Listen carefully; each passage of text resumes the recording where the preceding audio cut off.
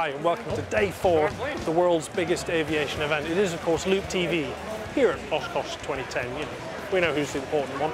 Now so far we've seen new aircraft, new manufacturers, new products, new designs and some pretty exciting aviation shows as well. And we've got more of the same today, as you'd expect. Now, in this show we've got a very interesting interview with a man who knows more about diesel aircraft engines than probably anybody else. Luc Pelon from the French manufacturer SMA. He talks about the SR305E, the updated engine, and some very, very minor matters that relate to all pilots and all forms of fuel. Now after that we've got some fantastic display flying to show you from Chuck Aaron, the man whose name comes first in most display organisers' phone books. He is of course in his Red Bull helicopter doing things that will probably make you think, okay, I don't want to be in there, good luck to him. And after that we've got a whole bunch of your viewers' questions. Anyway, let's get on with some news.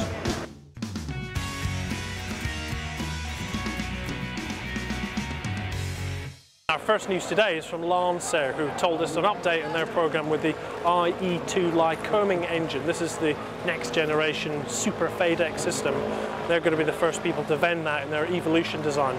Also they got changes at boardrooms. Some minority shareholders, the Wolstenholmes are now majority shareholders, and Joe Bartels has moved slightly position there, but basically means more money for the company, which is good news for them. Now some news from just over my shoulder. We get a lot of queries about prescription sunglasses for pilots. They're pretty difficult to get. Vidalo, really well known amongst aerobatic pilots, are going to start making prescription sunglasses as well. Hurrah for those with 4 eyes. And of course, even on the 4th day of the show, we've got tons of new aircraft news coming as well. This from Privateer Industries, who claim to be making the first new amphibian design for some 60 years. I'm sure some other people are making claims quite similar to that too, but anyway, never mind. It looks really nice. Very Tracy Island, we think. So, on with the medal. First of all, DC travels over to the Sonex stand to have a look at their all-new Onex, the one with the folding wings.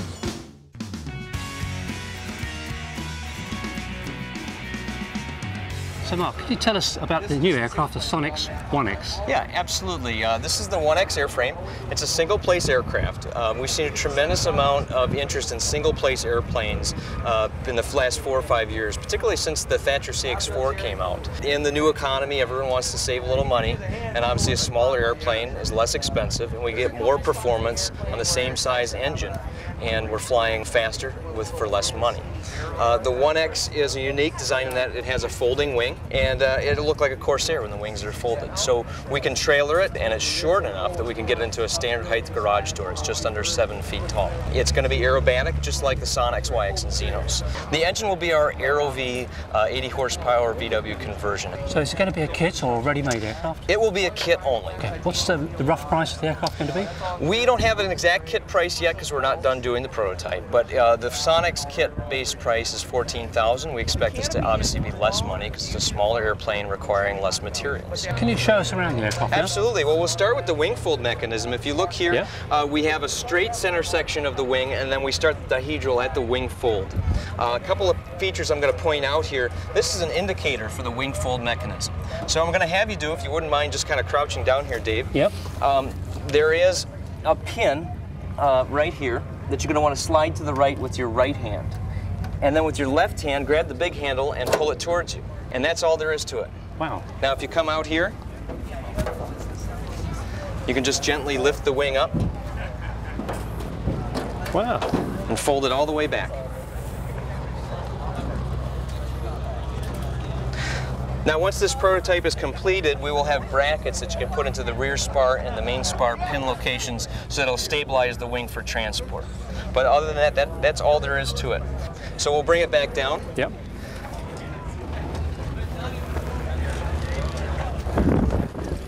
And we'll just kind of let it clunk into place a little bit, like that. And what you're going to do is you're going to slide that same locking pin over to the right and then push the big handle towards the tail with your other hand. Can we have a look inside the cockpit? Absolutely. Well, it's actually pretty big, isn't it?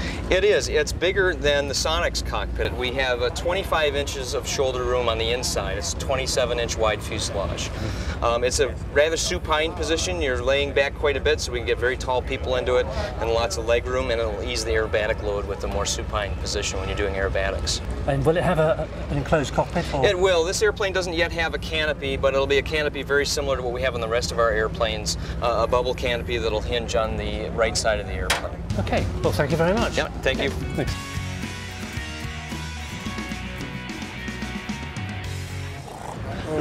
is? God, I've been looking for him everywhere. Wake up, Rich! Come on! Time to answer viewers' questions. Sorry, Bacon. What's the first one then?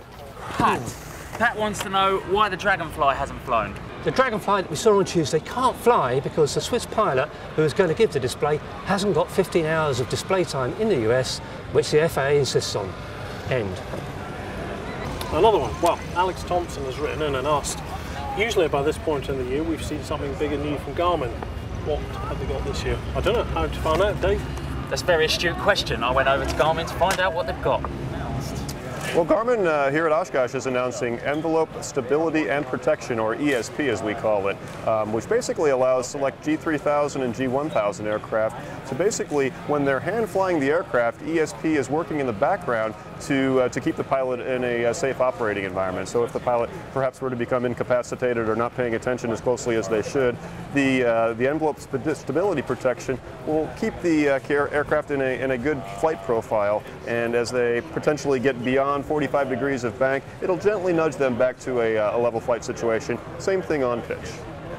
We've had a question from Ian, no surname, wants to know what happened to the Martin jetpack that made such a fuss 2 years ago. Over to you, Rich. It's 2008, they were the star of the show. They were here last year in a much diminished capacity. This year they're not here at all. However, they have recently had $12 million worth of investment funding.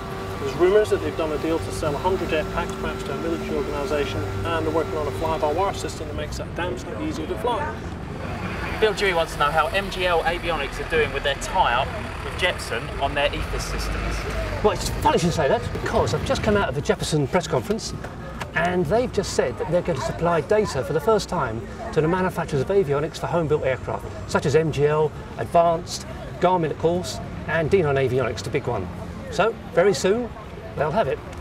Well, next up, we've got a question from Harry Hopkins, who asks, what is on Dick Van Grunsven's drawing board at Vans? Well, Harry, we recognise your name. You probably know better than us. However, it'd be better to ask Dick himself as to what's going on at Vans. So, Dick, what's on your drawing board at the moment?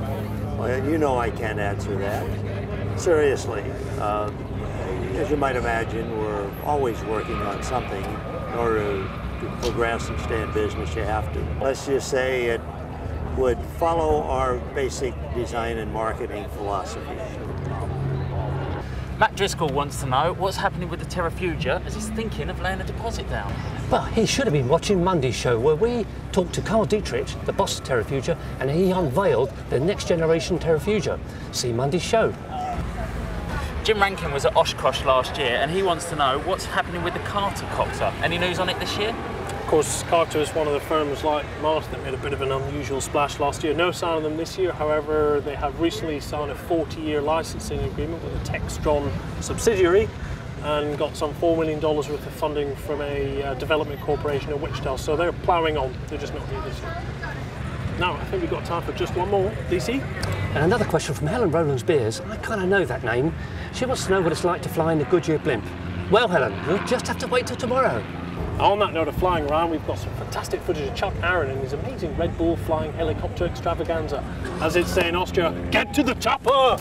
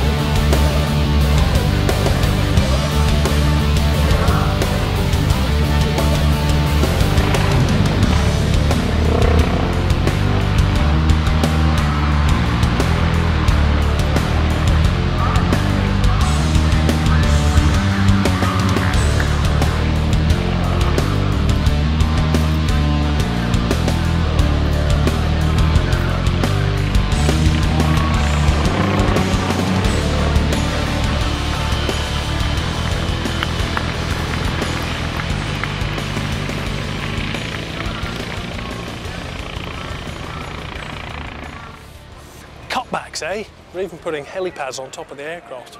Anyway, thanks for that, Chuck, and there's somewhere for you to land later on if need be. Now, one of the burning questions at the minute in aviation is, of course, avgas, potential ban, and diesel. Why aren't more people using it? It's more economical and it's more plentiful in various parts of the world. Well, one man knows a lot about both those subjects. It's Luc Pelon, the boss of SMA Engines, who have a new model to show us here and a lot to talk about. Now, Luc, you've got here the SR305E, your new upgraded engine. Firstly, tell us about the E. I know you'd like to talk about it. E was at the beginning for a different story. We said it was for enhanced. But I think it's mainly encouraging for economy, ecology. It's mainly something which should be extensive. So we consider that with this engine we are greener than any other engine that you can find on the field. And then it could be a more adequate engine. So we go a very good performance, high speed, we go high altitude, we keep the performance up to like a turbocharged gasoline engine. So we're more in the world of the nice engine that everybody is looking for with a turbocharger on the gasoline engine than we are with the old diesel engine. We have made a lot of things just to reduce the workload of the pilot and increase his safety. Current model, the 305E, is 230 horsepower. I believe you're working on a 6-cylinder engine, which would have more. Will there be a 180 horsepower engine, a really, really common model? For us, we made a strategy today that we're not going to be making engines under the 230 or 200 horsepower. The technology that we have developed is better for 250 up to 600 horsepower, I should say. We have started to work on the 6-cylinders, so we are going to be over 350 horsepower. But to finalize the investment, we need to get a launch customer, and we're working on that today. What's their response been to the 305E? You know, the pilots, since many years they come and see us and they're very impressed by the work which has been done. The only thing they are disturbed by the message that they got from the association. What is really the future with avgas? But I think that we have to be careful too, because if the pressure we do today with the avgas, doing that for the OEM of the aircraft, the people are going to say, you know, if the avgas is going to disappear, I'm not going to buy a new aircraft today, I have to wait. Do you think that the clamour over the potential replacement of avgas is really obscuring the bigger picture? I'm convinced of that. I think that we are going to burn time and money, and people are going to be frustrated because they didn't get the result they were expecting. I think we have to make a break and put the target before we put the solutions. So thank you very much. Thanks to you.